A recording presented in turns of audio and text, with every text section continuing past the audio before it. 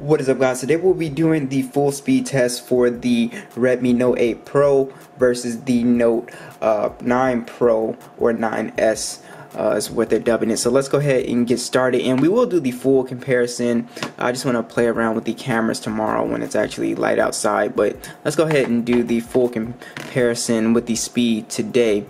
So the Note 8 Pro, the base model, has 6 gigs of RAM in the Helio G90T, much more powerful than the Snapdragon 720G on the 9S or 9 Pro. Now you have 4 gigs of RAM on this base model. Now it doesn't cost a whole bunch to get these 6 gigs of RAM version. I think it's like $30 more, something like that. Might be a little bit more, but not completely sure. Now this has Android 10 with MIUI 11 already. Now this has Android 9 with MIUI 11.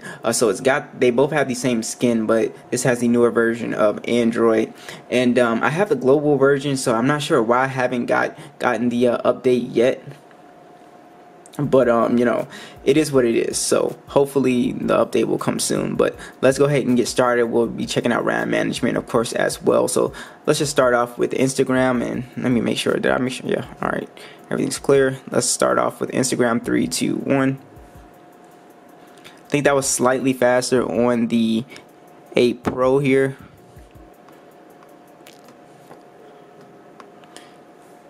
Scrolling, both extremely smooth on both phones, no issue at all. Let's go ahead and go to Google Earth. 3, 2, 1. Looked about the same here.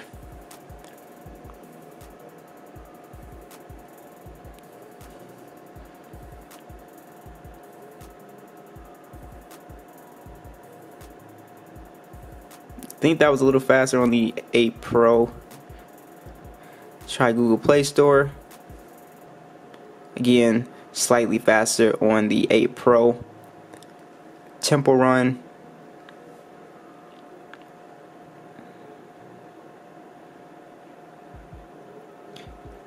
Again, the 8 Pro, slightly faster here.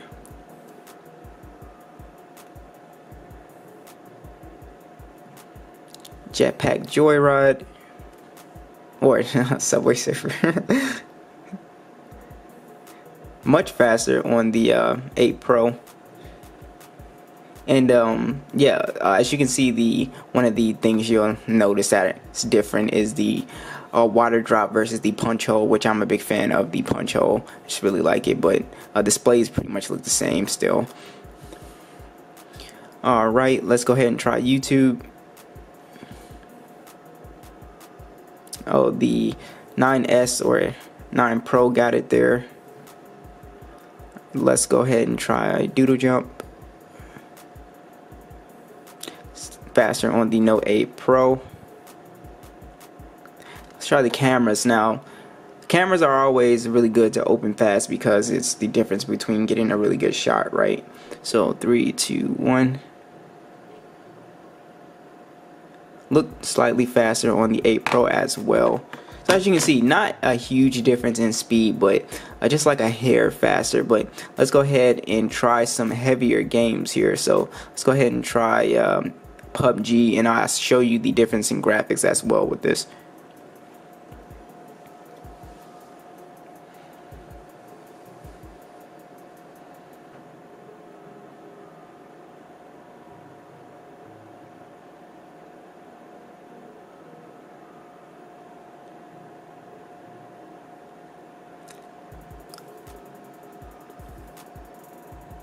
So the 8 Pro got it there, and the 9 Pro right behind it. So if I go to graphics, just to show you the difference between these two chips, graphics, you can see on the 8 Pro we can have ultra frame rates, and we can have HDR. You can't have HDR on the 9S, and you can only go high for the frame rates here. So as you can see, that is the difference there. Let's go ahead and actually just get into a game.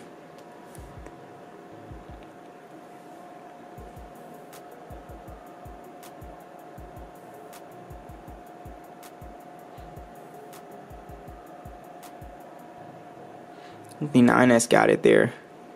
But as you can see, it's definitely feels smoother just when scrolling and stuff like that on the Note 8 Pro.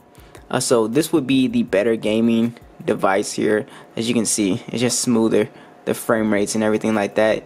And as far as graphics, you can see slightly a bit more detail with the 8 Pro. So the graphics do look just a little bit better, but not. It's very minimal. So let's try Call of Duty Mobile.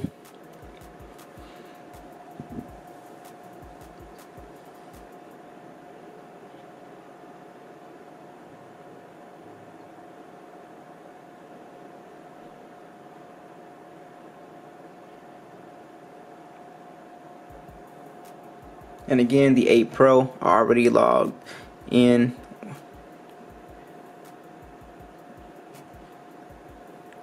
Jetpack Joyride.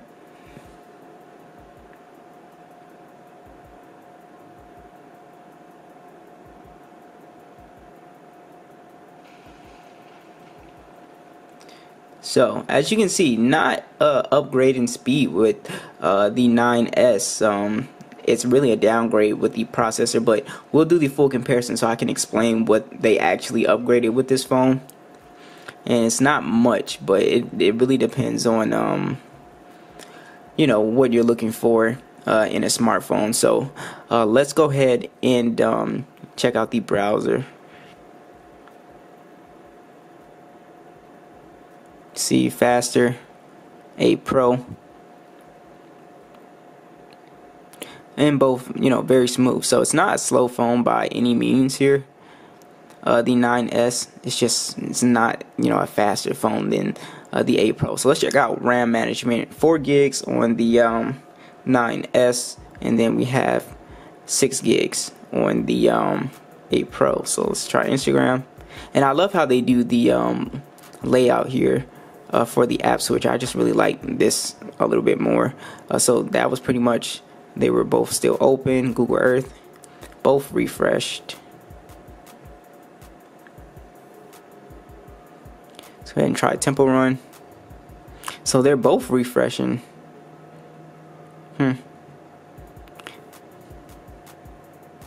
Play Store. Yeah, everything got kicked out.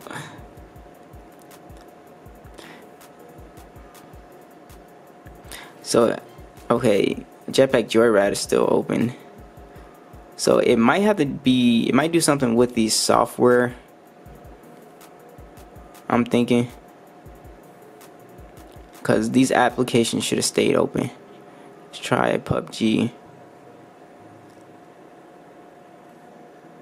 So PUBG is still open, and it restarted on the 9S.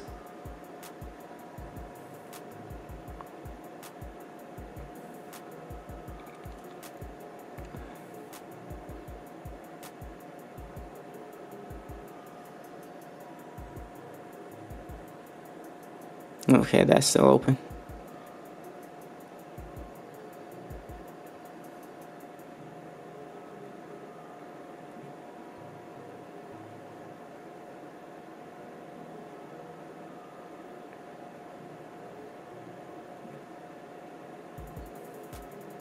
So RAM management, not terrible,